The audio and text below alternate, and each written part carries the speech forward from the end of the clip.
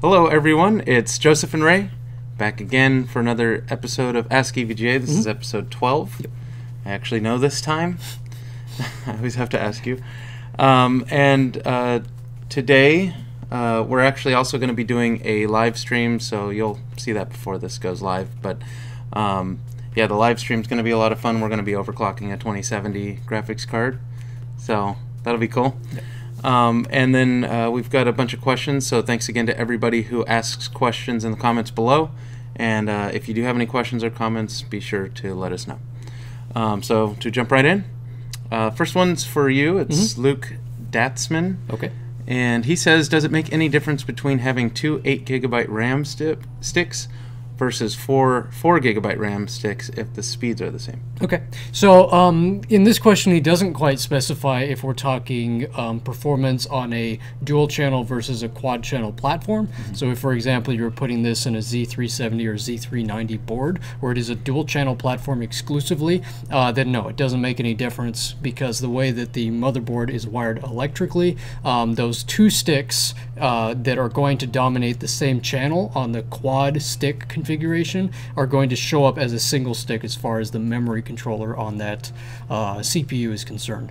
And unlike things like a memory controller in an SSD, where having a different number of chips can kind of change the overall speed. For example, a lot of SSDs, if you get lower capacity SSD, you've got slower write speeds than you do when you go for a higher capacity one.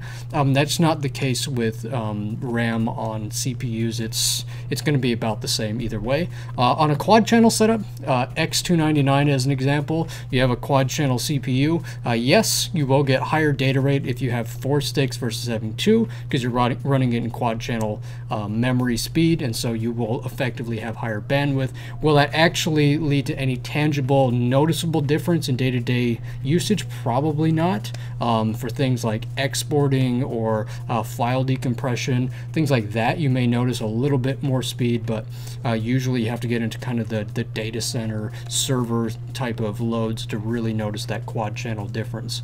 But it's a good question, because I feel like a lot of people don't know how that works, how memory works in their system. So basically, when it comes to like what memory speed should I go for, you know, how many sticks, I stick to like a minimum number of sticks to meet the number of channels that it has, and I try to go for a speed that's, you know, relatively high but good for the price. Yeah.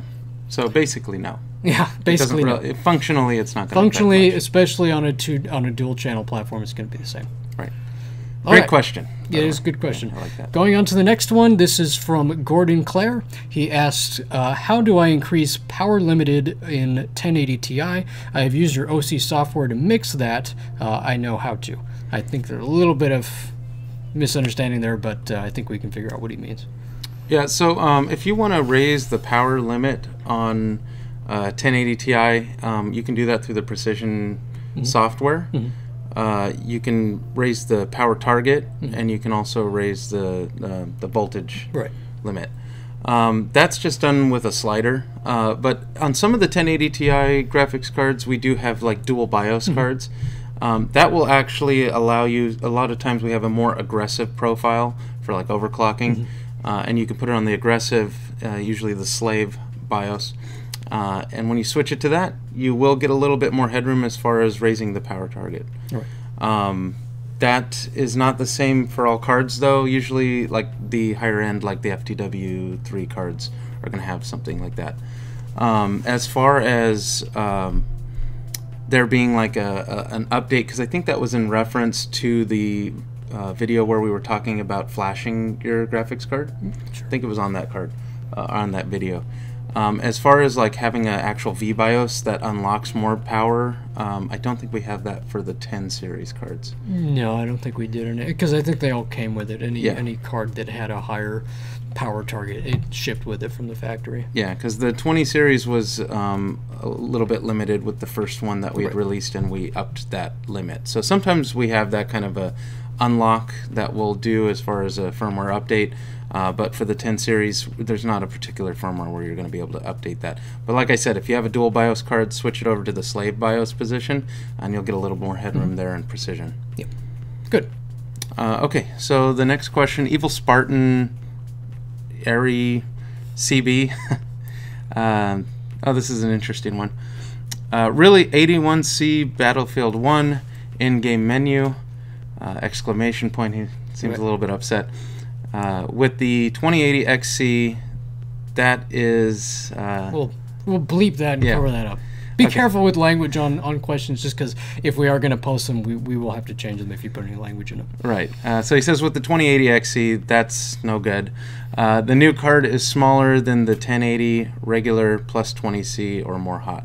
Okay. All wrong. It's not any smaller than a 2080 regular. It's actually the exact same size down to like 1 millimeter. And no, there were no 1080s that ran at 61 Celsius in the menu of BF1. 81 Celsius, maybe a little bit high for that card, especially if it's not under a full load, though under a menu load it can be under full load. It just depends on how the game's developed. But, you know, check airflow. 2080 should, in general, run hotter than a 1080. It is a higher powered chip. It's a much bigger chip, too. Right. And that's why the performance of a 2080 is closer to what you would get on a 1080 Ti. In some cases, a little bit higher still. And then we'll see some things, driver updates and DLSS, that'll make it way higher. But that's sort of on the future. 81 is well within the specification for the card. So that's definitely not a worrying temperature. But I have used XCs and XC Ultras. Certainly I've seen lower temperatures than that. So you may want to look at airflow. Again, a lot of people kind of forget that we can build a really awesome cooler, but ultimately most coolers that are not blowers are going to push all that heat into your system. So it's really up to how your configuration is on how well that heat is going to get out of the system. So if you pull a side panel off a case and you notice 3, 4, even more Celsius drop, then you know your airflow is not sufficient and it should be improved. So I think you can probably get that card down into the 70s without increasing the noise level of the card. And if not, we do have support. Reach out to our 24/7 support. Maybe there is something with the card, and we can help you out with any replacement or any troubleshooting. Yeah, and even though that temperature is basically well within spec, if you're that concerned about temperatures, I would recommend something like a hybrid card. Sure. Or even the Ultra, which has the thicker heatsink. Or thicker heatsink. That does help with cooling quite a bit. Oh yeah. So you'd drop probably 5-10 degrees just with the same card, but with that different cooler. Yeah, I've tested 2080 XC Ultra that we had, and I was doing overclock testing on it, and even just at stock speeds, I couldn't get that thing over like 66 Celsius. It's one of the coolest running cards I think I've ever used. Yeah. And that's not even a 3 fan, that's one of the dual fans. So again, your temperature is a little bit high, but it could very well be configuration related. Right. All right, next one is from Gamaranda Bamel. Sorry if I said that wrong. This is from the, I believe it was the GPU install video. He says the single 2-pin you use to make an 8-pin, so 6 plus 2. Does it matter what side the 6-pin connects to, or will it only connect on one side? So that actually is a pretty easy question. It only can connect on one side. So if you try to plug it in the wrong way, the actual cutouts for the pins don't match up with the wrong side. So essentially, there's also a lip on the 2-pin that will hold it underneath the 6-pin. And like I said, there's only one way you can plug it in. So it's not something to worry about. Like when you're trying to plug it in, you'll notice like it's not going in. Just move it over to the other end and you'll see that it goes in just fine. Yeah, make sure it's under the lip, because I can't tell you how many times I've plugged in the 6 and the 2 is sticking up and it's like, whoops, I did that wrong. So it does have to be under the lip. The 2-pin is held in place by the 6-pin because it's the 6-pin that has the clip on it. Right. So, yep. This next one. This one's for you. Thomas Sturgis Allard. Okay. I like that name. So the particular graphics card he is installing has a backplate and a sizable, solidly connected heatsink and shroud, but wouldn't have been good to demonstrate correct board handling. Yeah, okay. Hold on here. Let's see. Let me find a card here. Here we go. Got a 780 with no back. This must drive you crazy.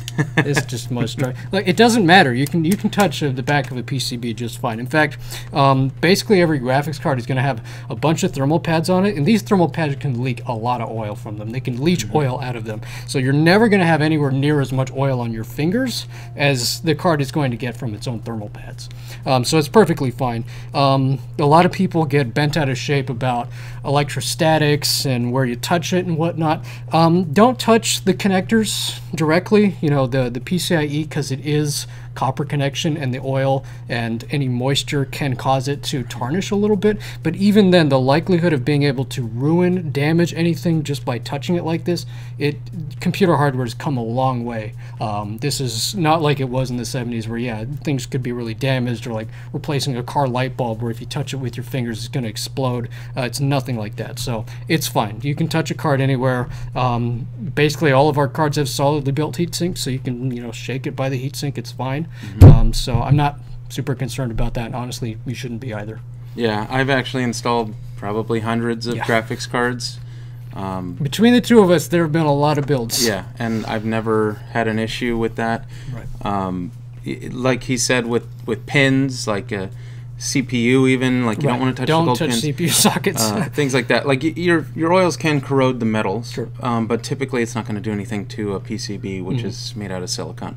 That's not going to make a big difference when touching those components, and it's not like your fingers are going to bridge some connection and short something out. There's not enough electrical conductivity within your own skin to actually transfer that kind of damage to a graphics card.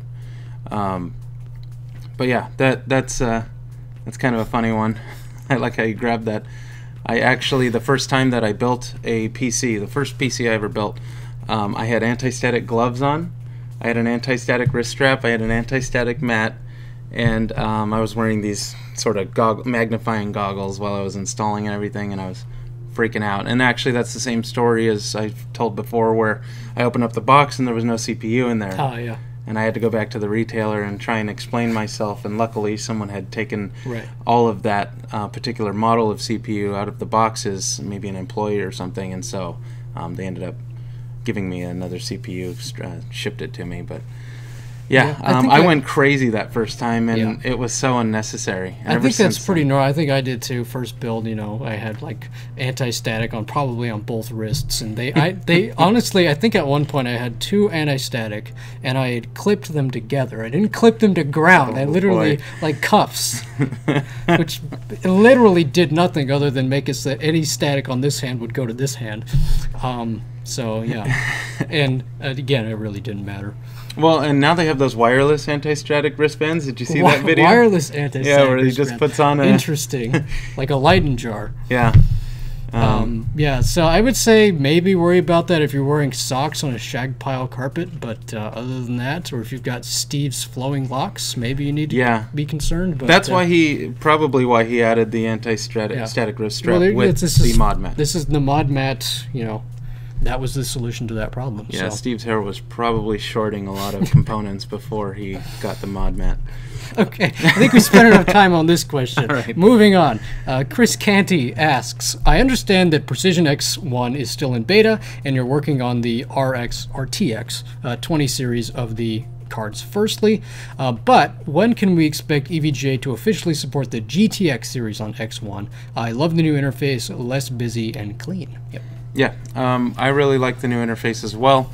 That's something we're working really hard on implementing, but of course, like you said, we focused first on implementing that for 20 series cards. But we are working on a 10 series release, and that should be coming soon.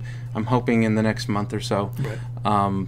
Don't know for sure because things can always get pushed back and change and stuff like that. So I do know that we were pushing for GTX support on one of the previous releases. It's in the pipeline for Precision X1, and the thing that kind of superseded that in importance was adding ICX support, because FTW3s are going to be available.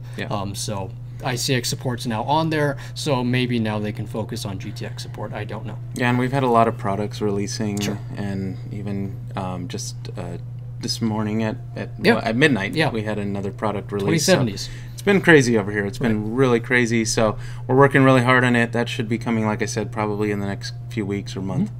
So stay tuned for that. All right, and this is the last question from Don D. Do you plan on bringing out a motherboard with a similar style to X299 FTWK? Maybe in an ATX form factor. I really want to use it in a build. Okay. I actually put this question in today because I'm basically asking Don D to kind of clarify what you're asking on that, because I'm not 100% sure what you're referring to. I think this was actually, and I could be wrong, I think this was actually in the comment section for the last Ask EVGA, so it may not have been directly related to any question. Not 100% sure. I think, correct me if I'm wrong, isn't the X299 FTWK ATX, or is it a wider? Did we go a wider format on that? That's eATX. Oh, it is actually. eATX. Both, okay, both so of maybe the higher that's what end he's ones on the referring to. X299 are eATX. Okay, so he may be talking, is there going to be a premium X299 platform board on a smaller form factor? I haven't heard anything, so I don't know. I think for that, we would mostly kind of point you towards the new Micro 2. That would be the best way to get something in an ATX form factor. And quite frankly, you're not losing much on the bottom side unless you plan on running a lot of cards. But these days, because you can't really do more than two-way SLI, there's not many people building 3- or 4-way builds. And there's less interest in things like external or PCIe cards for audio, things like that. Most anything you would have done with an ATX build on the past, you basically can do with a micro ATX build these days and get yourself an even more compact build with a full-featured X299, up to 18-core CPU. Yeah, and the X299 Micro 2 is actually the latest motherboard that we released in the X299 series. Yes. And it has a lot of big improvements off the original Micro one. It's a great board. Yeah. So if you're looking for something that will fit in your ATX case, the MATX will definitely do that. Yep. So that's probably a good option. It doesn't have the LEDs though, so if you're looking particularly for like the RGB, like the FTWK has, that's actually our only motherboard that has RGB, features like built into the motherboard. Might have stuff like that in the future, but we do tend to focus on like things like the dark board and not doing too many frills, so we'll see. Yeah, I mean, we usually will have RGB headers, so you can always add strips and whatnot. Yeah. Yeah, take a close look at that Micro 2. I think you might like it. Yeah, and I've definitely been pushing for them to make more ATX boards because I like the DG7 case, but all of our highest end boards tend to be eATX and don't work with that case, and I want that compatibility as well, so I definitely have been pushing for that. We'll see what happens in the future. All right, there you go. That's all the questions for this week. Thank you guys for watching. As ever, leave your questions in the comment section below, and we'll address those in a future episode of Ask EVGA. You have a good one. Bye. Bye.